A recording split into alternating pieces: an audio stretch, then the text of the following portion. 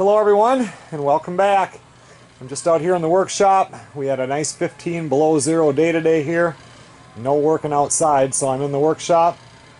And I actually just finished a project that I did not film, and I didn't want that on film, not at this time anyway. I might make a little video. I took a lot of pictures later at a later date, but not yet. Right now I'm doing I'm going to do a box, or I'm going to attempt to do a box here with the dovetail corners. This here is wood that came out of Melissa's house when we gutted it after the flood. This, I believe, I did a video before and people said that this was southern yellow pine.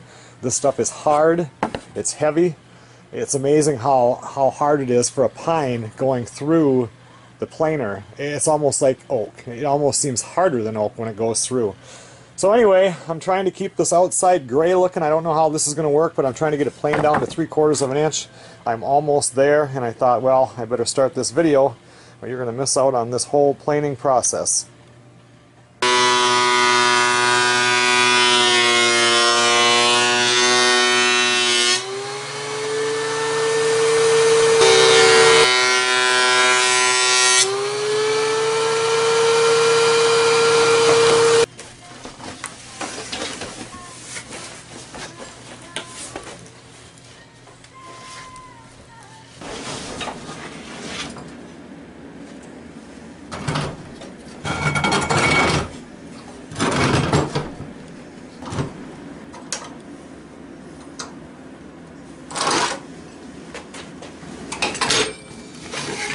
The last project I did, I was using the mini dovetail jig. That thing worked really neat. I'd never used the little one before. That was kind of fun, but I'm going to have to switch it out and put in the bigger one.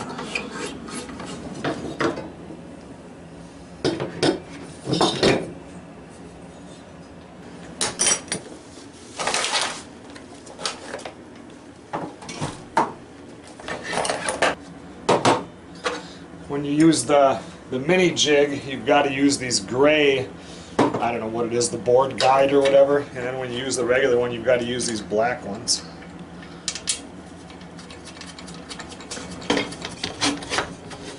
When you do this, you have to have the same exact thickness board on top as what you have going in here that you're going to dovetail. It sets the depth for it.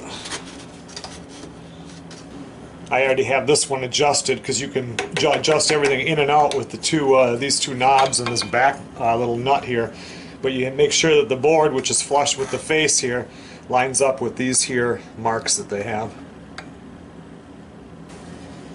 Now the first thing I'm going to do is cut the tails. When you do the tails, you make sure that the face of the board is facing the jig. And when you do the pins, you make sure that the face is facing away from the jig. And you got to take and put this and get it centered exactly the same, however it is on each side. Then you take and run that black piece that I put on there against the wood and tighten it down. Because then when you take and flip this jig over to do the pins, it automatically puts it over and you just put your board against your guide here and everything is already set up for you.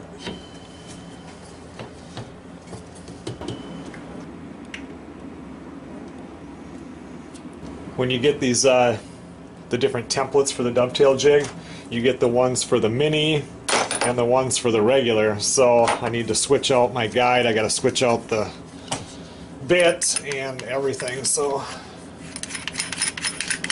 And just so I wouldn't forget, when I got these the router bits, I wrote regular, not mini, and this is the one I use for the straight, which is what I'm doing right now.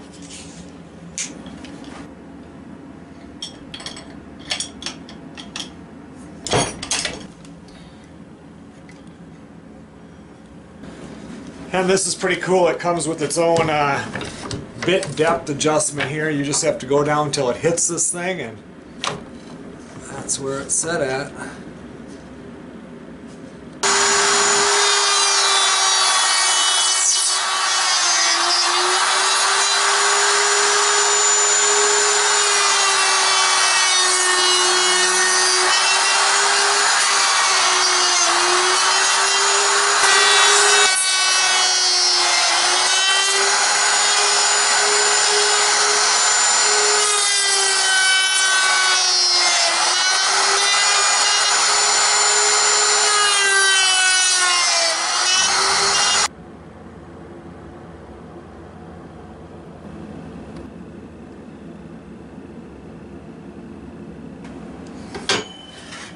Now I just pull the board, I still keep that face against the actual jig. Slide it up here and we'll do the other side.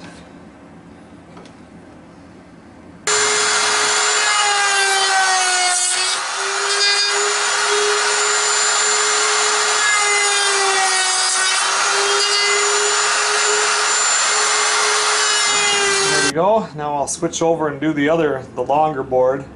The other one that's going to get the tails.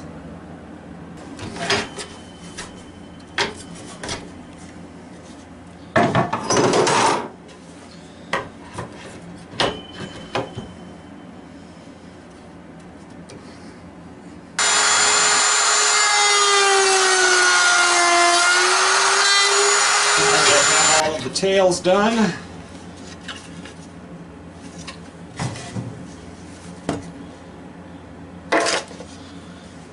Now I have to do the pins. So to do the pins, we have to flip this around.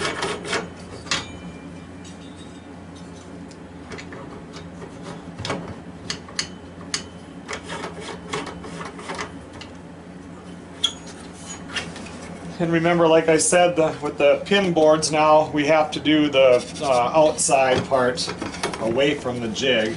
And you just shove it up against that same the same little guide over there on the left. It would be nice to just run 2 routers for this. I have several routers, but this one has the right plate. Everything is set up correctly here, so I always just switch it out. Because now we're going to have to not only put in a new guide, it has a little bit of a smaller opening to fit into the actual template. We also have to switch out the bit because this is a dovetail bit, and now we have to put in the straight bit.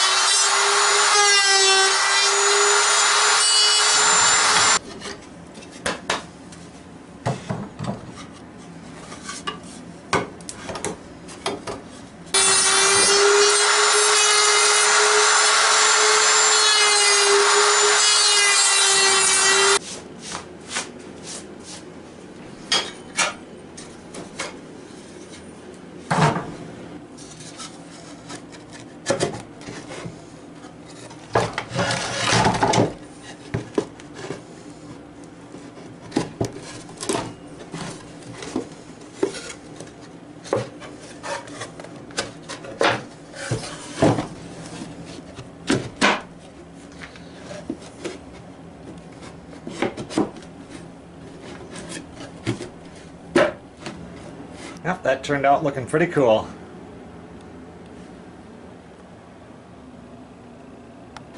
Since I want this box to have a really old look, like this one here, I've got this side cleaned up with the, which I'm going to have to cut it shorter anyway, but all these are cut and you get a raw edge, but I left the front with that old edge on it, all beat up and everything, so that I can now cut it to size for length here and for the width, and it'll be a really old looking box.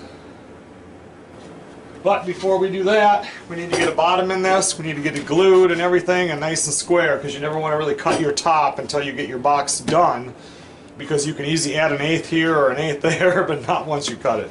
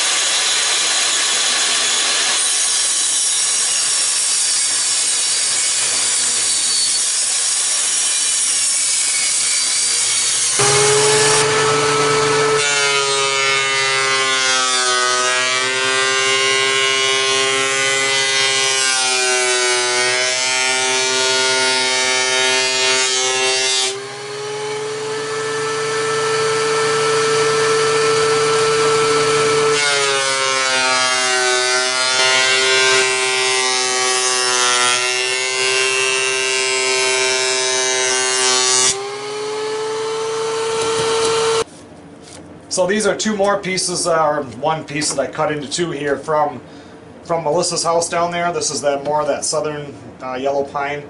And I'm doing this for the bottom. Right now I planed it down to 5/8. I'm going to glue these together because I didn't have a board big enough. And then I'll plane it down. I want it to be 1/2 inch in the end, but for right now you always want to glue it and keep it a little bit thicker so you can run it through the planer and it'll clean up all that glue for you and everything will be really nice when you get done.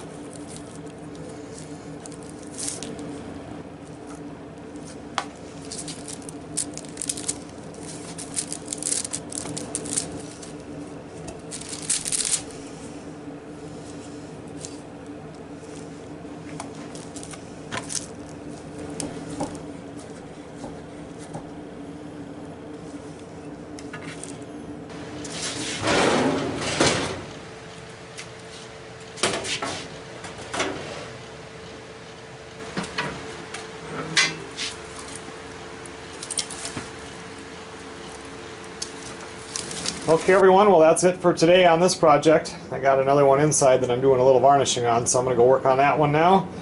Let that glue dry. Tomorrow we'll come out and sometime I'll get that bottom routed, we'll get that bottom put in. Then we can glue all this up. I'm going to have to be careful gluing that though. I don't want a ton of excess glue because I want to keep this as old looking as I can, so I don't want to be doing a whole lot of sanding. I'm going to touch it a little bit with the sander to get some light and dark spots. But I don't, like with most things, you can have the glue just oozing out of here because you're going to sand it way down anyway. So this one I'll have to be a little bit careful.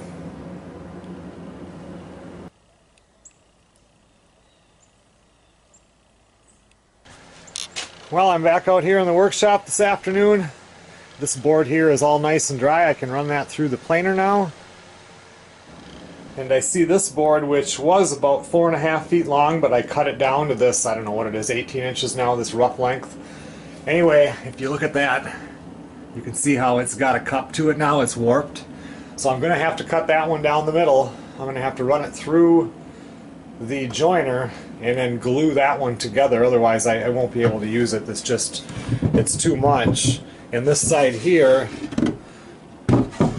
it looks good, but it doesn't have the edge right here that I'm looking for. I want that old, more rounded edge. So I think we'll start with that. Let's get that cut, get it glued, try to keep the least amount of glue from coming up to the top surface as possible. So at least that's done and it can start drying.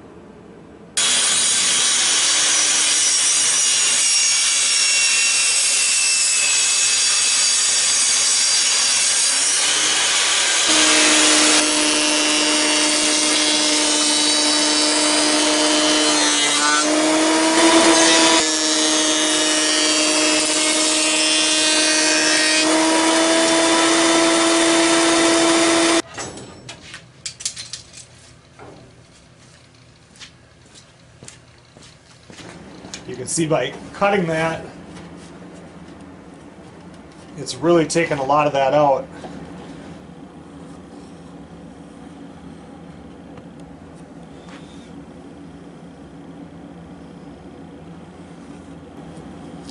Keep the thickest part of the glue toward the bottom of the board.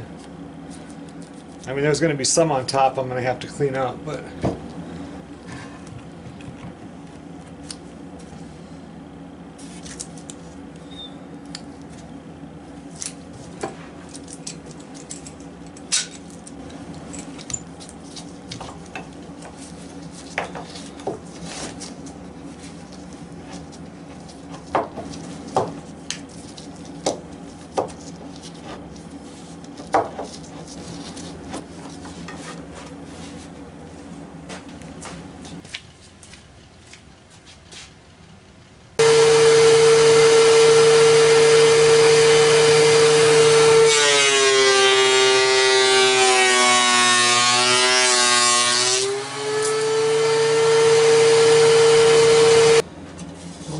I got that planed down to a 1/2 inch thick.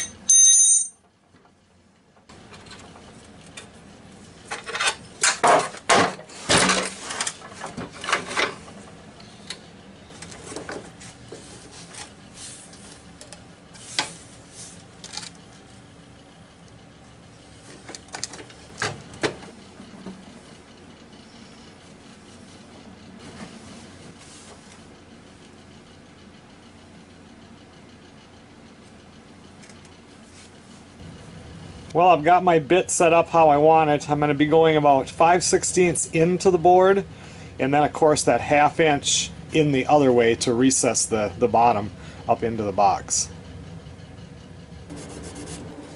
Just to make sure that I don't screw it up, I'm marking the edge that has to be routed.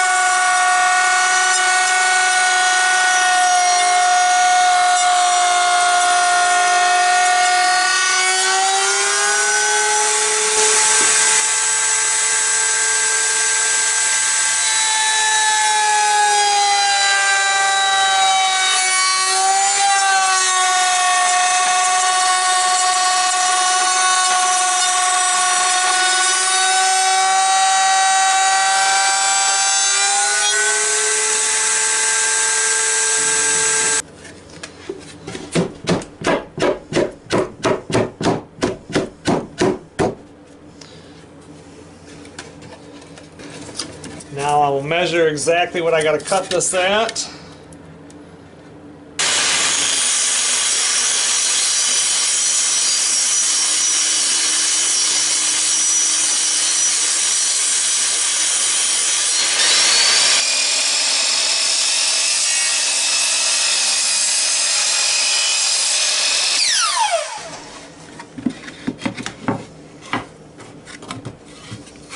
That's about as perfect as you can get right there.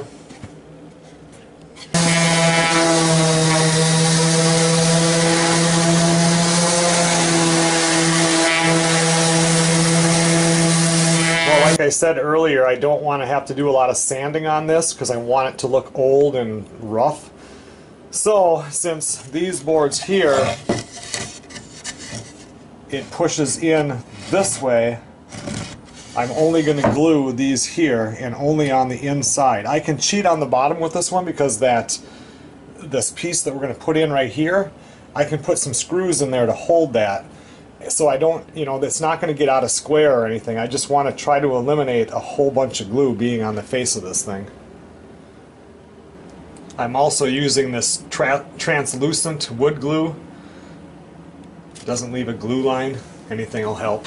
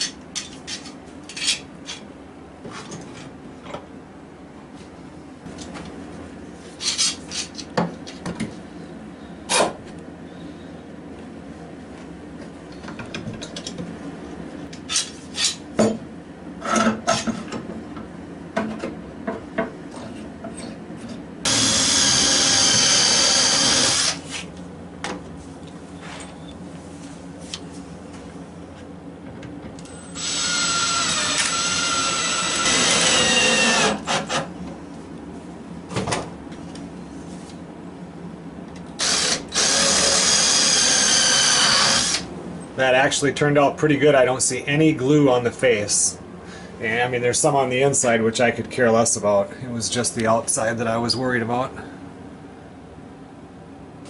I'm actually going to pin a finish nail on the 4 corners here. Since this is all going to stay rough, you'll never really even know it's there, and it'll hold it together and really good. Since I don't have a ton of glue, I think there's plenty of glue, but just to be safe.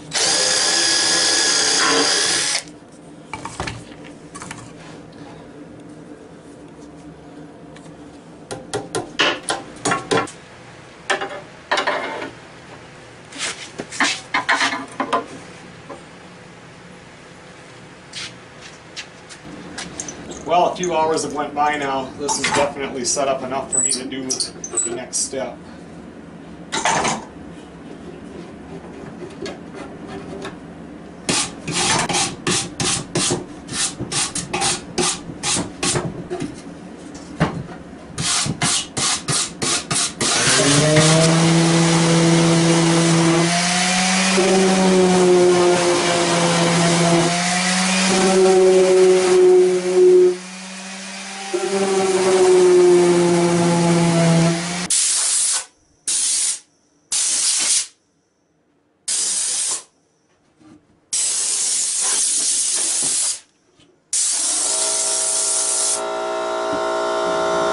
Well, the next thing I'm going to do on this box is I'm going to run some varnish on it. I thought about staining these here, which would be kind of scary, because if you do, I would have to use like a driftwood, which is a brown with some gray in it. But if any of it bleeds onto the gray part, you know, you've ruined your whole, you can't sand it off if you're trying to keep this old look. So I'm just going to leave that how it is. I might end up staining on the inside. I'm not worried about that right now. I'm not worried about staining here either. I don't want it to bleed down onto my wood. And I want this thing just to look old, so I'm going to start with a high gloss. I like doing things high gloss. We'll see how it looks. You can always put satin over gloss. So the first coat anyway is just going to be kind of like a sanding sealer.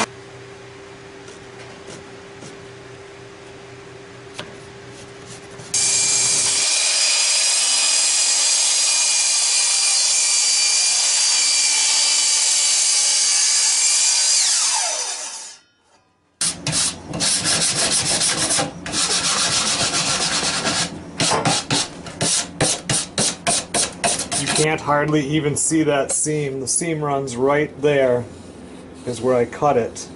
And I line these two lines up, this crack, you can't even hardly tell. It's still not perfect. Like this side, it humps up just a little bit. This side has a little bit more, but it's humping the right way now, so I can, there's just nothing I can do. It's just different thicknesses from one end to the other and everything, so definitely gonna look like an old top. I was gonna run this through the planer, but I'm not going to. I'm just gonna take this glue off here a little bit. Do a little bit right here and here so it sits smooth, and I'm going to call that good.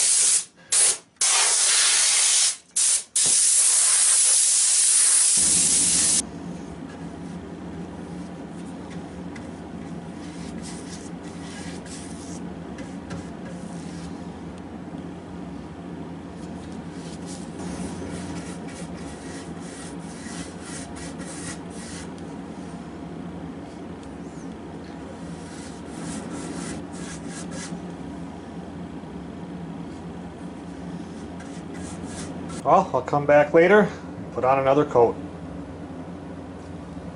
I've now put 4 coats on the outside. Last night I went out late and put the second coat on. This morning I brought it in the house and put a third coat on. And at that time I put one coat on inside. Now I just put that 4th coat on the outside and I'm putting the second coat on the inside here.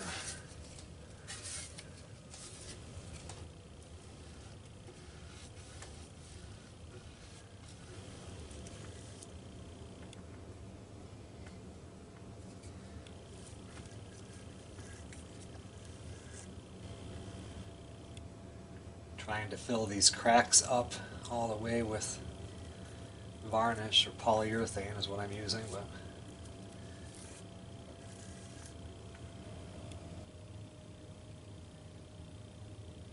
well, I have the box back out in the workshop today. It got down to 16 below last night with a wind chill of 38 below. Right now the high for today now is going to be 6 below zero. It's about 10 below out there right now, so the wood stove feels pretty good out here. With this box now I have 6 coats of varnish on the outside. The inside I think I've got a total of 3. I think that's all the inside's going to need. And at this point in the box is when you kind of have to make decisions. I want this to just be an old looking simple box. So I don't want to add too much flair to it or anything. I went through a couple different things, like the way I have it now. This edge hangs over, so after I hinge this, I can just grab it here and open it. A totally different look to the box is just sliding it back like this and making it a flush box. But if it's a flush box, then you're going to have some sort of a hasp or something to grab onto so you can open it. I mean, you could grab it here, but it's just more obvious when it's sticking out like this. So I've decided I'm just going to let it stick over like this. I like it. I don't want to change anything of the look of the box the way it is right now. If you're making this box and you want it to be a little bit more fancy, not quite so old, you might want to take and put some of these corners on here. You can just do the 4 bottom corners, kind of adds a little bit. If you want to do more, you could do the top corners also. Kind of makes it a little cuter and stuff, but it does cover up some of the dovetail. And it also, you have to have it sticking over like this because it looks to me a little goofy when you go back like this and you've got the 4 corners. Another thing I thought about, we could do something like this.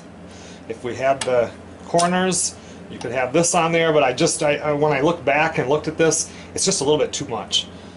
This box is, if I would have done this, if I would have went ahead and planed everything so that you get this beautiful wood grain like this, then having something like that gold thing here, just pretend this was the front of the box, That looks better.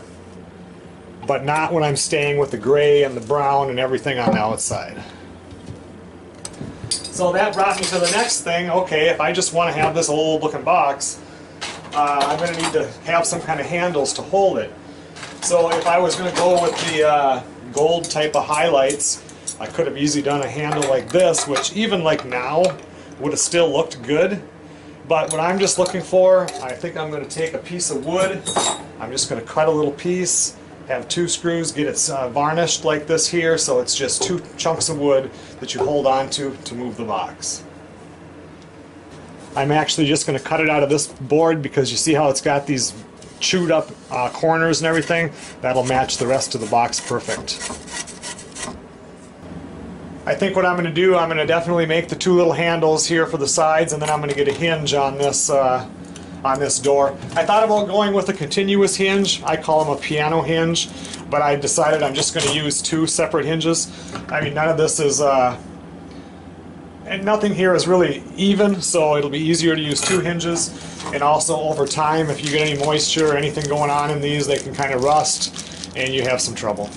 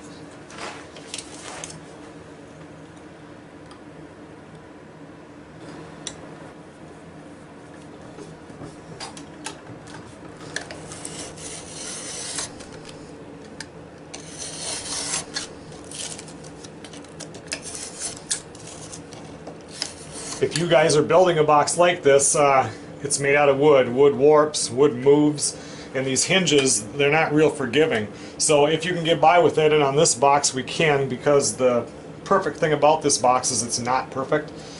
Take and put a spacer or 2 in between your door, or yeah, the top door here and the actual box,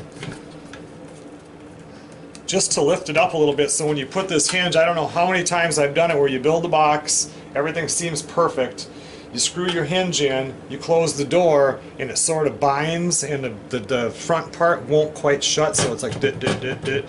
So if you space it, it'll give you that little space, everything can move, you've got room to kind of, I don't know, just kind of some room for any type of error that might come up in the future. And then before you drill and put your hinge in, you never know if your box is exactly square or if this is exactly square, but since you're always looking at the front of the box, line your front up so it's perfect. Like this one here has, I don't know, a 32nd maybe hanging over on each side.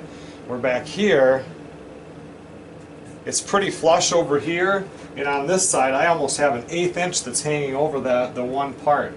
And that is because this board over on this side, just the way it was, is wider over here than it is in the back. But all I care about is what people are going to see in that front. So line that up perfectly from side to side, and then go ahead and drill your hole.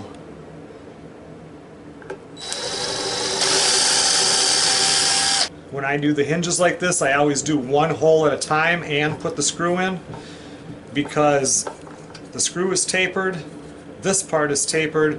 If your hole isn't completely centered exactly, it's going to move that hinge a little bit. If you have 2 holes drilled, both of them are going to be moved. See, I can put this one in, it sets where that hinge is going to go. Now I can go ahead and drill this one.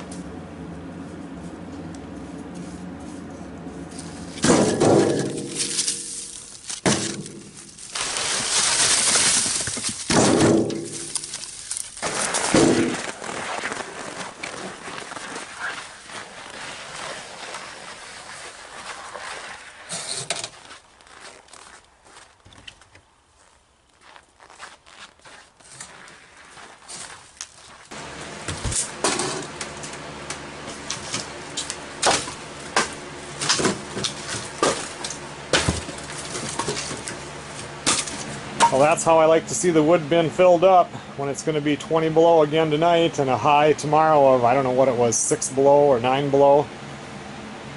Nice to have a lot of wood. Well, I put 2 coats of varnish on these, or sealer, whatever you want to call it, finish, on these handles, and they're pretty dry now, so I am going to do 1 more coat over the whole entire box, so that I'll be able to get all this 1 more time.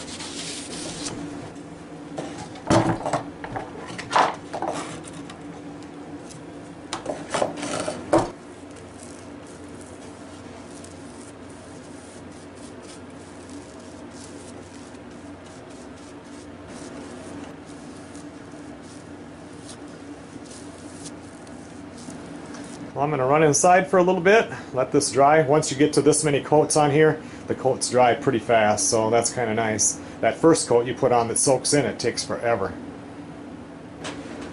Well, I just come out here to check this, and it's getting there. It's still a little bit tacky. Another hour and it'll be ready to be brought inside. But I wanted to say, like, this is supposed to look like an old box, and if you would have done this in like satin, it would have even been even an older look, not so shiny. But this is for another project that I'm doing that I have done already that I have not done a video on. You guys will get information on that in a few months or whatever, but I needed this box to be shiny, so, and you'll understand that later. But anyway, it's almost done. I will end up putting like a tacks on the bottom, or like the little things that you put underneath so it'll sit off the ground, maybe an 1/8 inch or so. Just because if you end up sitting these boxes on a concrete floor, it's going to suck in moisture. Always nice to have that little air gap underneath it. Okay everyone, well, thanks a lot for watching. The antique looking old box here, looks like an old box anyway, is complete.